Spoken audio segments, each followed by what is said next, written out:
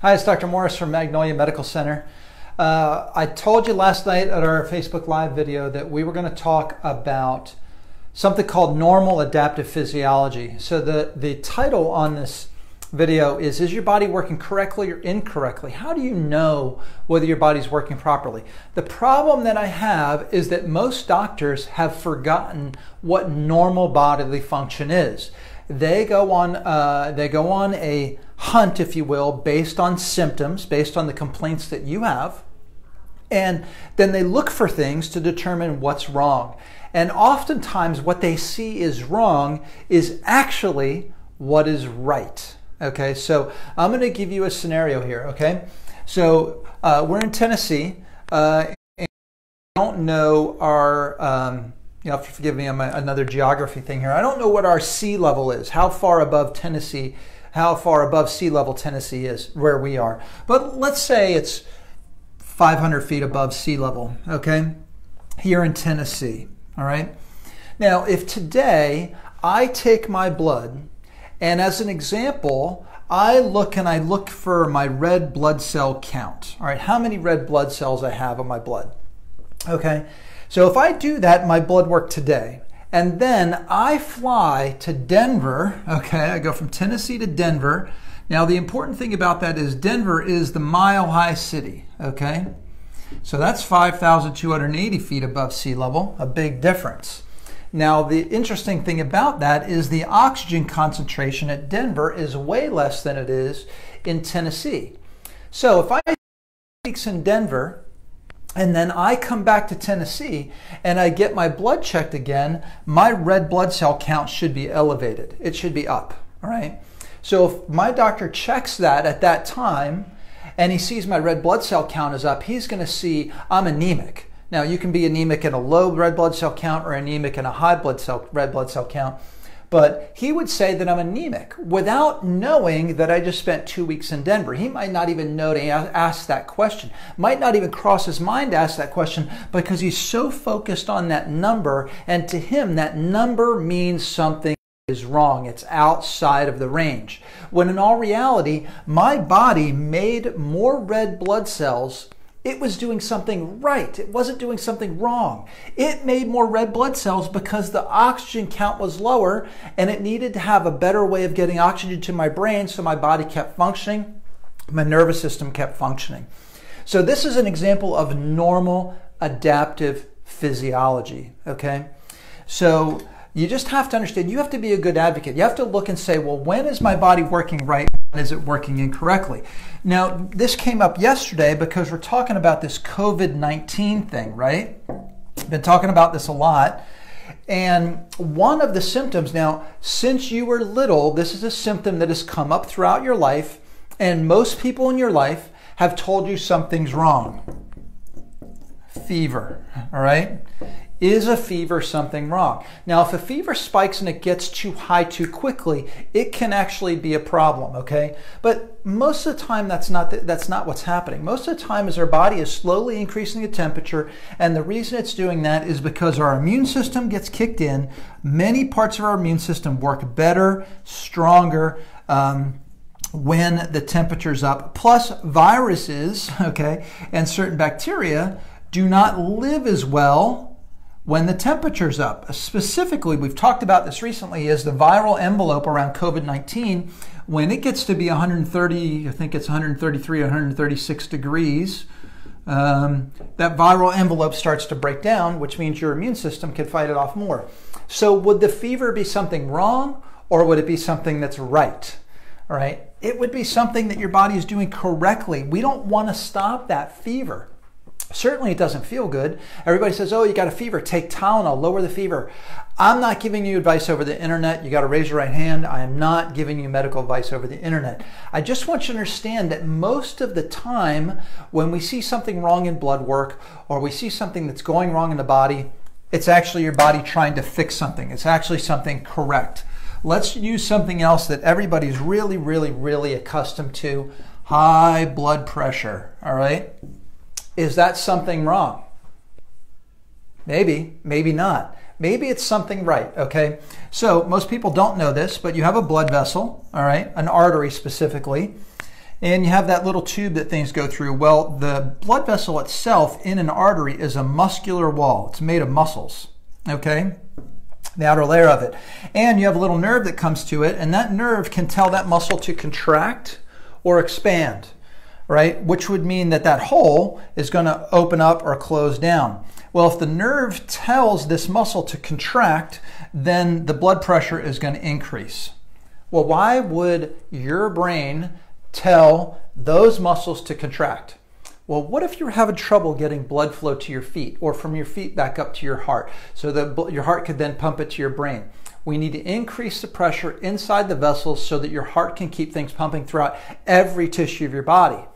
So high blood pressure could be, and in many cases, and I'm not telling you not to take your high blood pressure medication, that's not what I'm saying, but I just want you to understand high blood pressure is actually in many cases adaptive physiology. It's your body trying to do something correct.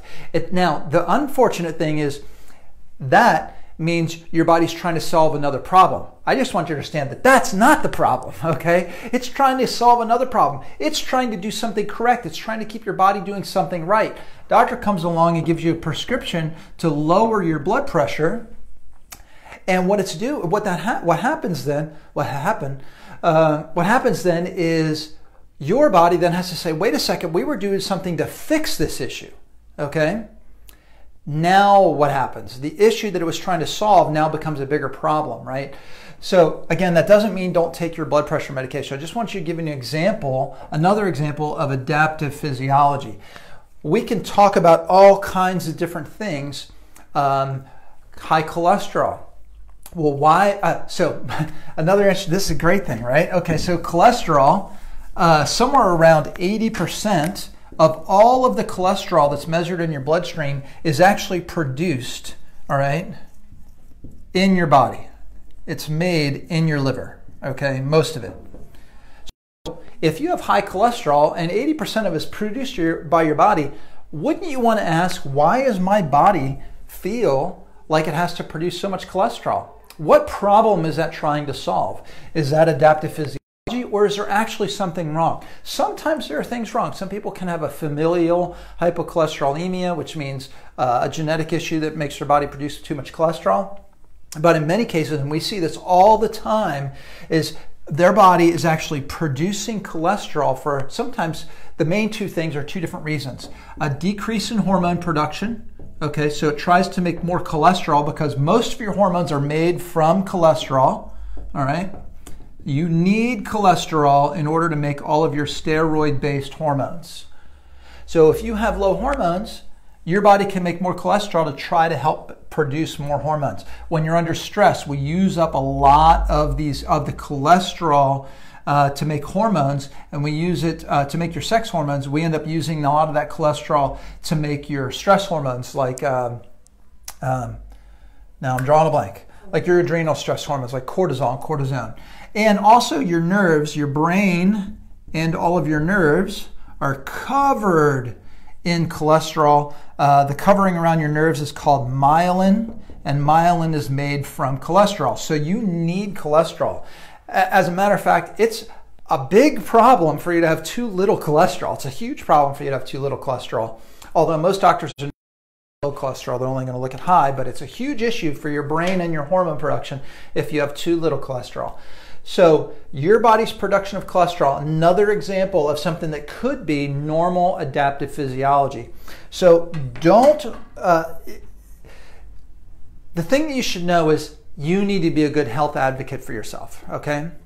By the way, Karen's behind the camera there. She's telling me I should give you get you to give me some thumbs up. Like, give me those little thumbs up, those little hearts there. All right, and don't forget to share this. I usually ask that right at the end, but if you've jumped off or you're gonna jump off, you got to hit that share button before you do it. Don't jump off without hitting that share button. But you've got to be a good health advocate. You've got to know that you've got to ask some questions. And some of the questions you should ask, although your doctor might get mad at you for asking them, is, Doc, is this my body trying to fix something? And by addressing this problem that is actually a solution, are we going to create other issues? Another example would be the same example going back to blood pressure. You have high blood pressure. The thing that you should be solving is what's causing your body to create high blood pressure. not just lowering your blood pressure, all right? So if you found this helpful, again, the thumbs up, the little hearts, you can hit that little button, give me little hearts, and share this. You know, people need information. They've got to be better health advocates for themselves.